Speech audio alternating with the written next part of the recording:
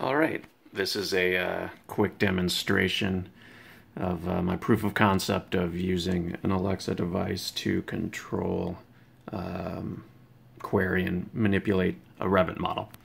So the first thing is I did not own an Alexa device, so I made one using a Raspberry Pi and a connected speaker. So you can see there's the Pi in there, and it works just like a regular device. You can query it, so you can say, Alexa, what was the Cubs score? On Sunday, the Cubs lost to the Pirates, 14-3. They'll play tonight at 6:05 p.m. away against the Orioles. All right, let's hope they do better tonight. Okay, so, and then I have a Revit model and a Dynamo script that pulls information from the model. And a simple room schedule here. And you can query it. So you can say things like, Alexa, ask the intern to open test project.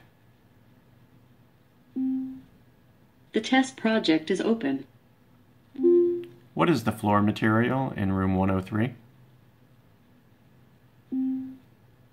The floor material in room 103 is CPT2. Okay, great. So it knows about the model. Let's see if it can manipulate the model. So, Alexa, ask the intern to open test project. The test project is open. Change the floor in room 102 to CPT2.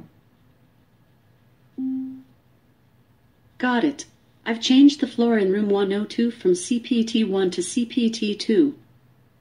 Okay, great. So it made that change. And that's basically how it works.